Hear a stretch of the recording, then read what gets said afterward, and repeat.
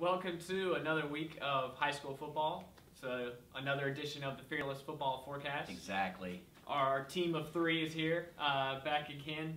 6 games to get to, so we're going to get right into it. I thought you were going to freestyle. That was nicely done. Yeah. I like it. Team of three. My rhyming is not there yet. I'll work on that. Tony, first game. D.H. Conley goes to New Bern, a showdown. Big conference, big game, obviously. Yeah. Another year, it comes down to these two teams, basically. Yeah, and New Bern just rolls on. You know, they don't seem to have any weaknesses, really, particularly at home. I mean, it's one of those deals that every team that goes in there, you know that they're thinking, we have to play our absolute best. We can't make any mistakes. Yeah. We have to hope that New Bern makes a mistake or two. And then maybe you still don't win. They still might be better than you. But Conley's looked good the last couple of weeks. Coach Pascal clearly does not lack confidence. I don't think his players do either. I think they'll go in there ready to play. Yeah, Ayler's coming back last week. Quarterback for Conley is big too. Takes him up another level. And Conley's beat New Bern before, did it last year. Yeah. And of course, that tie at top of the standings. So no doubt. Nothing new to these As Tony said, I don't think they're scared in any way. Right. Should be a good game. Who are you going to pick, Tony? I still have to pick New Bern. I mean, you know, the team that is probably the team to beat, you know, maybe in the state, certainly in that league right now. Everybody's chasing them. I just feel like New Bern's got too much. Okay, Jim? Yeah, I picked against Conley last week, and I obviously was wrong there, but at this point, I think you got to pick New Bern. They've just been so strong and so rarely are threatened. And I think at this point, you just got to pick them. I think Conley's going to give them a heck of a game, but at this point, you have to pick the Bears. Yeah.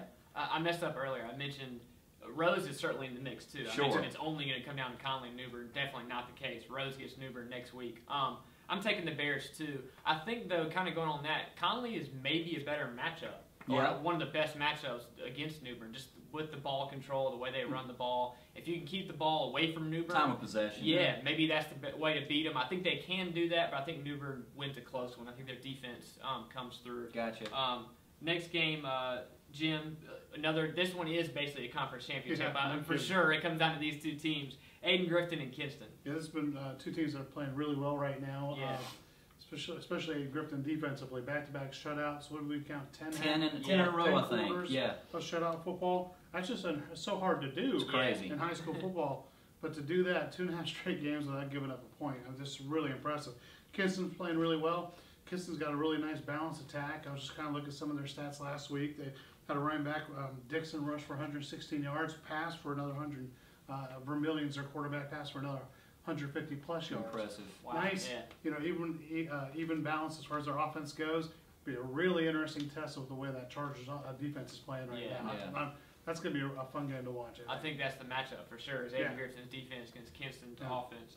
What about a pick in that game? I'm going to take Chargers. I mean, they don't give up points. Yeah. Until they do, I'm going to keep picking them. So I'm going to go with the Chargers in this one. Yep, I agree completely. Aiden-Grifton defense, I think it's going to be really, really tough, but can't pick against them right now. I'll go with Aiden-Grifton. Yeah, I will too, and I think they might be getting Justin Brown back. Yeah, I'm not sure about that, but if they get him back, that defense gets even better. Yeah. And they've been lights out 3 games in a row, so I think you got to pick Aiden-Grifton there. I will. It's something add a Division I, player to the 330. mix. You know. Yep. Jake Wright, a really good player too. Totally. Featuring him this week with our featured player.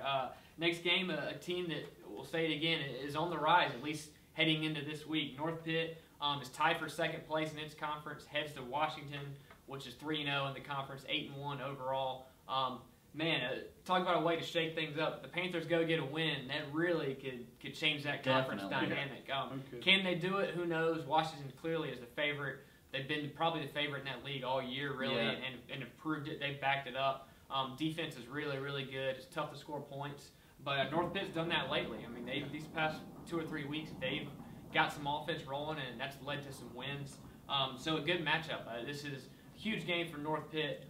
If Washington wins, it clinches the conference title. But, hey, North Pitt could make it really interesting with the win. So a big game.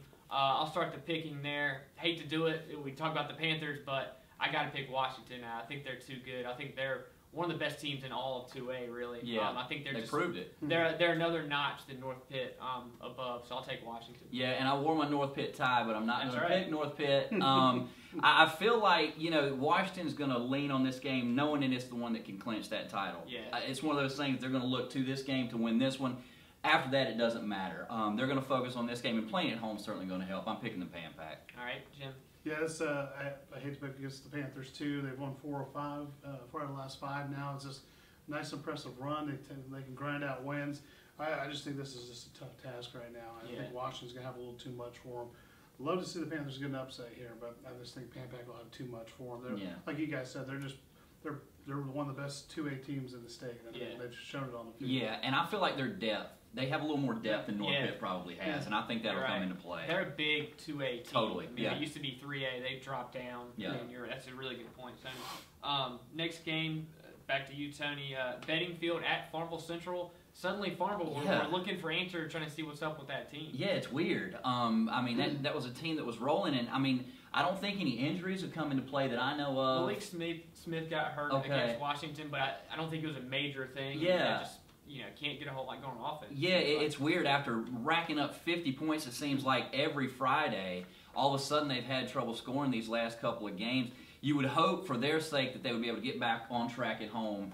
They still have a lot to play for in that league. Playoff seeding comes into play there. Their 7-2 record is great. That 1-2 record in league kind of stands out. They need to get better there, obviously. Yeah, definitely. Who are you going to pick? And we mentioned beforehand, Jim, I think you'll bring it up. Beddingfield's missing a guy that they really depended on. I think that'll play a factor. I'll pick Farmville at home. All right, Jim? Yeah, I think you got to pick Farmville. The guy we mentioned is Javius Dixon. Yeah. A really highly recruited wide receiver. I mean, as most players in 2A plays both ways for them. And Beddingfield's really felt that. I saw Beddingfield play against North Pitt, and North Pitt grinded out a win there. I was not really impressed with what I saw by Beddingfield there. I think this is going to be exactly what Farmville needs to kind of right that ship. To get better. Yeah, and I think they come out with a pretty big win. Okay, yeah, I agree. I'm taking the Jaguars. I mean, this is kind of make or break time. If they lose this game, like you said, Tony, they're really hurting their playoff seeding. So they got to come through this week. I think they do that. They're coming back home. I think they win, maybe even get a big win. Next game, I think we're going to Jim here. We are. Jades Rose 8-1 after an off week last week, and they're back in action. They travel Southern Wayne. Speaking of, what could cure your ails? Yeah. This is the perfect matchup for Rose. They get a bye week and play Southern Wayne after that big loss to Eastern Wayne. Southern Wayne's just struggling right now. Big time, yeah. I know Rose wants to come out and prove that was just a blip with that loss to Eastern Wayne, where things just kind of snowballed in that game. A couple muff kickoffs, and all of a sudden, next thing you know, they're down big and just can't stop the bleeding there. Southern Wayne, we talked about this, they're just struggling, lost 6 straight. I mean, it's just, they don't score a lot of points. Nope. Things just don't look good for them in this game. And Rose scores a lot of points. So for sure. Not a good matchup. All right. Guess who I'm going to pick? You're taking the Rampants? I'm going to take the Rampants on this. I think this is the lock of the week, I think. Yeah, I agree. Rose has New Bern next week. I think they take care of business. They're probably already planning for New Bern to some extent. I think they win. Yeah, of all the stats that stand out here, 6 total points in the last 3 weeks for Southern Wayne. Yeah. I mean, it's kind of sad, actually. And I mean, you mentioned they seem outmatched by every other team in that league. Every other team in that league, pretty good. And then they're there. It's just kind of weird. Maybe a rebuilding year for them, whatever, but I think Rose wins big. All right. Last game, I'll take this one. South Central traveling to Pasquotank. Weird one. I was about to say exactly the same thing. A weird game. We've talked about conference titles and championships and playoffs and all that. Yeah. We mixed this game in, but hey, I mean, it's part of scheduling. It's on there. Maybe not a bad move. South Central plays Conley next week. Yeah. Huge game, rivalry, end of the year. So you mix in a Pasquotank team that, it's decent, but South Central won 42-0 against Pasquotank last year. You would think the Falcons are the favorite here. They shouldn't have many issues. A thing that Jim noticed actually a few minutes ago before we aired, 2 home games for Pasquotank. Yeah, this is only the third home game of the year. Third home game of the year, and South Central has only played 3 road games. So a weird dynamic. Overall, this is kind of an odd game, but I think South Central comes in as the favorite. They should go take care of business and kind of regroup for it, and for that Conley game, get ready for that. Sure.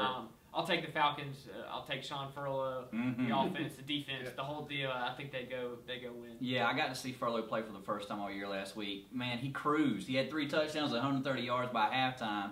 Got the homecoming king at halftime, and then just basically rested after half. It was pretty much over against CB Aycock. But this game reminds me of a game that is on Alabama's schedule. Western Carolina Your Catamounts is on the schedule for Alabama, the last regular season game of the year. It's very odd that it's that way, but this is kind of a similar deal on a much lesser level, obviously. But I feel like the Falcons will win big. That offense really was rolling. They hit some people through the air last week, too. Yeah. A couple really long passes, one for a touchdown. Exciting offense. I think they'll get a win. Could be a scary South Central Conley game next week. Yeah, definitely. Should be entertaining. Yeah, for sure. Here's the thing about South Central, man. Streaky team. Yeah. They are. They won 4 straight, lost 3 straight, won 2 straight. Yeah. They will win 3 straight because they'll definitely win this week. I think so, too. So, I mean, they're going to go win with a lot of momentum. I heard agree. them already saying they're going to win this game. But, I mean, when that team gets rolling, they get rolling. We talked about that 3-game stretch where they lost those games. We knew they were facing some pretty tough competition. And Absolutely. it showed Yeah. with those teams. I mean, they've all been strong opponents. But I think this is going to be a nice, easy win for South Central heading into that Conley game. And they'll have a fun, long bus ride back, Yeah. back to Greenville. For sure. All right, well, 6 games again this week, only 1 at home. So Yeah. if you want to go watch, go see your team or head to Farmville to watch the Jaguars. And we're sorry for picking all the same teams. Yeah. We did, didn't we? Yeah. 18 picks, and they're all the same. Oh, well, that's the way it worked out. We'll see you back next week.